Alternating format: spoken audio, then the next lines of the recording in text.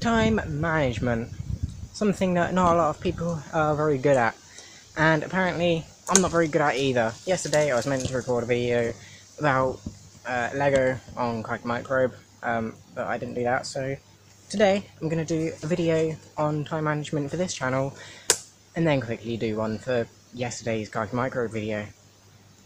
Thought that was just a good intro. So what's going on, everyone? I'm back, as you should be surprised, you know. Been a whole day since I spoke to you last, I guess. In today's video, I'm going to be talking about time management. When I did the video talking about what videos you want to see, time management was something, and I think that is kind of a good idea for a lot of people. I know a lot of people aren't very good with time management. It's something that I would like to think I'm good at, and you know, I like to plan everything out and all of that. But it's something that I know a lot of people struggle with, and that's why I'm doing this video, to kind of help you guys and understand how I usually am good with time management, ignoring yesterday's video. But yeah, in all seriousness, firstly, how do you have good time management and like timekeeping and stuff? Pretty much just have a plan for your day. You know, it's not something that you can really do without a plan. You know, it is pretty much just planning your day properly. Usually at the weekends, I like to spend an evening possibly just planning out my week, like in my head. I don't always stick to the plan, you know, make a plan, execute the plan, expect the plan to go off the rails and then throw away the plan, you know, do a Leonard Snart from The Flash. That's usually how my week goes. But it's something that definitely helps to have a rough idea of what you want to do that day, that week, that month, whatever. Now, the way that I like to do this is set alarms. Like, sometimes if it's something that I usually don't have to do, yeah, if there's something that I usually don't have to do that I do have to do for some reason, and I think I might forget it, I just set an alarm for it. You know, as I said, create the plan for the day so you know roughly how long you're going to spend on it, or roughly when you want to start it, and that's pretty much it, just setting yourself a bunch of alarms. I have two YouTube specific ones. One happens every day for this channel, and then I have another one every Friday, which for some reason I just completely ignored, for my other channel, Kite Microbe. And I feel like it definitely helps. Like, even if the alarm doesn't go off, my phone gives you like an hour warning before it happens. So I usually have time to make the video, and edit it and stuff, by the time the alarm's gone off, if I haven't done it before then. You know, I usually just do it as soon as possible. And that's another thing, doing things as soon as possible definitely helps with time management. You know, I usually don't have to use the alarms. I usually just wake up and then have breakfast, do my morning routine, and then go and record a video. Obviously, certain things happen throughout the days, you know, I have something that I need to be doing, and then I'll have to use the alarm as a reminder, but yeah, that's definitely my main point. Now, not putting things off is also something very useful. You know, you don't want to be putting off what you can do now, if you understand what I mean. Like, if you can go out and record that video, do it when you can, not when it's because you're tired. You know, you're probably going to be tired next time. You're never going to be completely wanting to do it if it's something you don't want to do. All I'm trying to say is, don't put off until tomorrow what can be done today. That saying. And that's something that I try to stick to. Obviously, I don't always stick to it. Sometimes I'm a bit lazy, and can't be bothered, and that's okay. You know, that's another thing, is just knowing that you're human.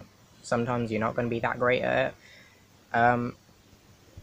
And just kind of accepting that sometimes you're not going to be that good at it. But these are just some tips, you know, at getting better at it. Now, I think one final thing that I want to talk about on this topic is just kind of like how I time keep and like balance everything as well. It's finding a good balance between everything. You know, I have to usually balance my personal life, my YouTube life, and my college life, or like my professional life, I guess. And I have them set out in different priorities.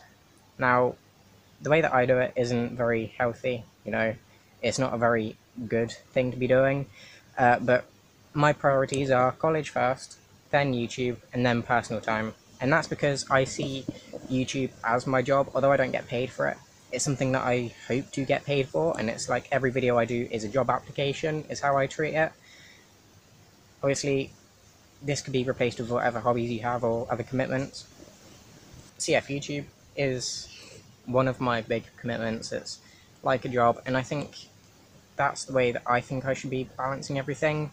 You guys may have a different idea. So my usual schedule is college first thing, you know. Well, no, first it's my personal time. You know, I wake up, do everything that I want to, get dressed, all of that stuff, have breakfast, just chill on my phone, and then go to college. Pardon me, and then go to college, and do my work day there.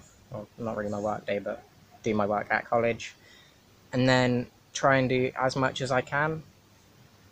And then in the afternoons, I record, edit, do all of that YouTube stuff. Why do you have to start strumming the minute that I'm recording? Just wait like 5 minutes, for God's sake. So, yeah, definitely for me, it goes personal time, college. If I have some extra work that I need to do for college, I will probably do it in the afternoon of that day, before working on a YouTube video. And then I'll do the YouTube video. And then, you know, if I have any leftover time, whether that's in my bed, just relaxing on my phone for an hour, 2 hours, 3 hours, no sleep at all, you know, I think that's something that I do, which I don't know how healthy it is, I don't know how good it is, but it's what I do. So yeah, I think just finding yourself a good balance with everything is very important. You don't want to be putting too much time into your college life, you know, it is very important, but also making sure that you're happy in what you're doing.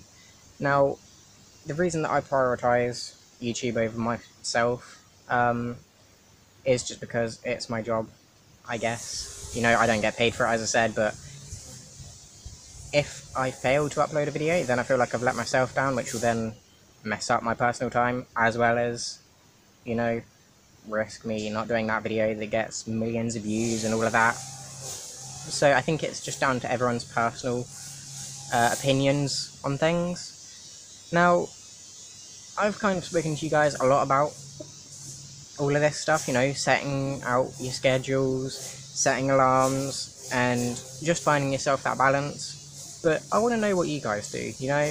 I've spoken as well about my balance and scheduling, but do you guys have any tips? Do you guys have any balancing things, you know?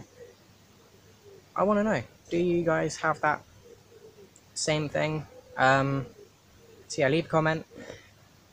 Just to recap though real quick, just the like 4 main things that I do, 5 main things, is don't put anything off. If you can do it, just do it. Make sure that you have a balance between everything, you know. You don't want to be working yourself too hard in one area or not working yourself enough in another. Setting alarms is always really helpful. And then finally, just accept that you have your limitations and that you might not be able to do everything. And yeah, that's pretty much it. Don't really know what to talk about now, so I'm going to end this video here. If you enjoyed, please leave a like, subscribe, all of that stuff, and I'll see you in the next one. Thanks for watching, and goodbye.